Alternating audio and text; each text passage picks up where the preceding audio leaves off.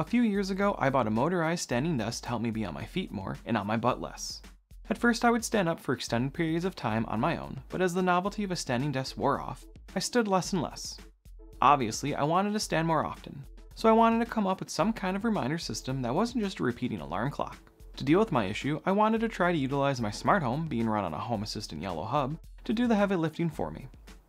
I first started with a contact sensor on my desk leg, which worked okay, but it stuck out, and was still basically just a repeating alarm clock with a little extra smarts. After some searching, I found the Upsy Desky. This little device is a custom PCB with an ESP32. It has a USB-C port for initial setup, and two RJ45 ports to allow it to sit in line between my motorized standing desk controller and its keyboard. With the onboard ESP32, you're able to add the device into Home Assistant, which is exactly why I picked one up. At $45 USD, it was a no-brainer for me. You will also need a high-quality Ethernet cable to connect between the control box and the Upsy Desky, which I will have a link for in the description below, along with all the documentation for the Upsy Desky. While the Upsy Desky has worked well for me, there are some other DIY options possible as well that can accomplish what I'll be covering in this video. Also keep in mind that while it does work with a good number of powered standing desks, not all are going to be supported, so it would be a good idea to verify compatibility before ordering one if you plan on doing so. Getting the Upsy Desky onboarded onto my network and added into Home Assistant was really straightforward. First, plug the device into power with its USB-C port and give it a few moments to boot. After it's booted, you'll need to connect to its hotspot, which should have Upsy Desky in its name. And then enter in its shared secret, which at the time of this recording is Hunter2Hunter2.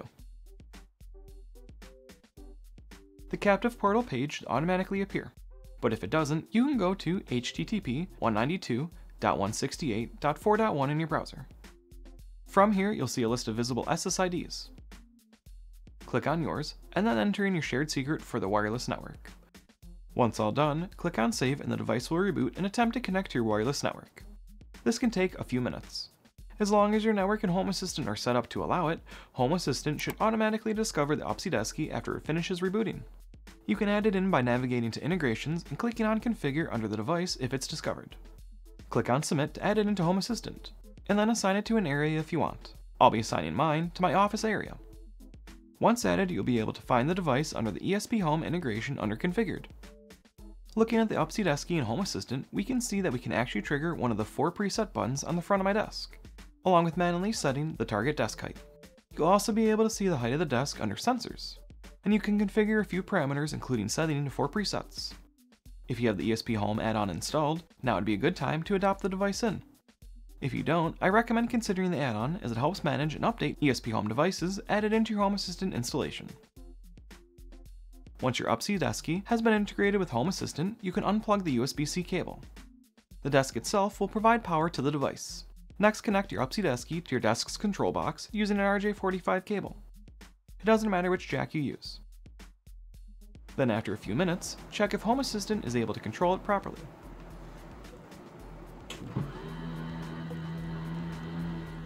At this point, you can also connect the desk keypad to the other RJ45 jack on the Upsy Desky, so that you can use it as well if you want, but it is not required if you no longer want to use the keypad. Now that we have our standing desk and Home Assistant, we can do a bunch of different things. For example, we'll be shortly going over my automation to track and alert on if I'm standing or sitting on my desk for too long. You can also set the height of your desk automatically as part of an automation, like at the start of your day or when you're done working. For my sit-stand tracking automation, I'm also utilizing an wave presence sensor from Apollo Automation to keep track if someone is in the office or not. To simplify things, my office being occupied is tracked with a different automation that sets a toggle helper on if someone is in the office and sets it to off if there is no one in the office. This occupancy tracker toggle is what I use for my desk automation. Within my desk automation, I have 6 different triggers, each having their own unique trigger ID which I take advantage of. The first 2 triggers are for when my office occupancy sensor detects someone entering the office and when it detects the room is empty. The next 2 triggers are for if the desk changes to a standing height or if it changes to a sitting height. And the last 2 triggers are for if the desk timer ends or if the reminder timer ends. This occurs when either the desk monitor timer or reminder timer changes their state to idle, which occurs when the timer reaches 0. This automation also takes advantage of 2 conditions under and if. The first is if I am actually home. If I'm not home, then the state of my desk doesn't need to be tracked. The second condition is if the time is between 8 AM and 11 PM. This one I didn't originally have, but I quickly discovered that I don't really feel like standing late at night, and having a constant reminder to stand was kind of really annoying. Finally, this automation has 5 different actions.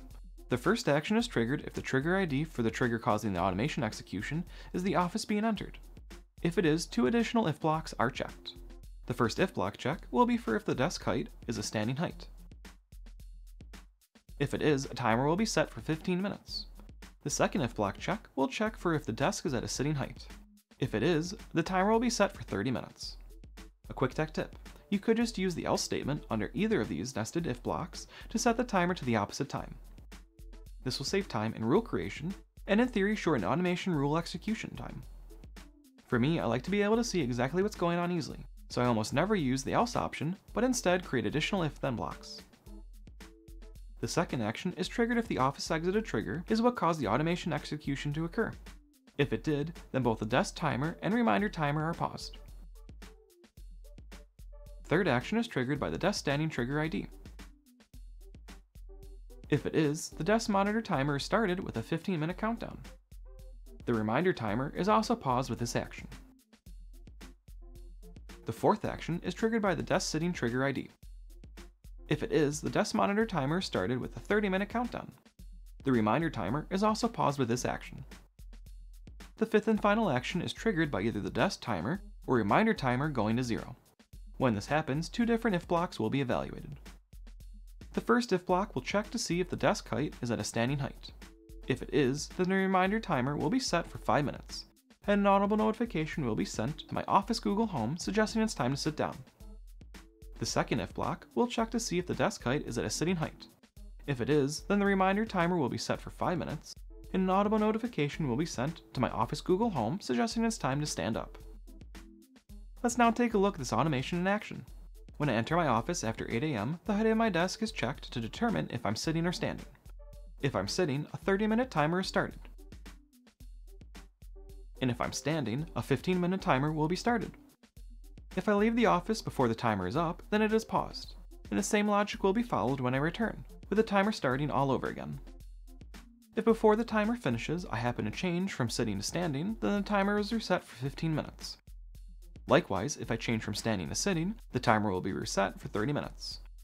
If I stay in a seated or standing position for long enough, the desk timer will reach 0, and my Google Home will give an audible notification instructing me to change my position. Incoming broadcast. It says, "You've been standing for a while, consider sitting for a bit." If I ignore this audible notification, I will be reminded every 5 minutes until I either change positions, I leave the office, or it's past 11 PM. Incoming broadcast. It says, "You've been sitting for a while, consider standing for a bit." I'd love to know what other ways you think I can improve on this automation, so make sure to let me and the community know in the comments below. Thank you for watching, and as always, happy automating.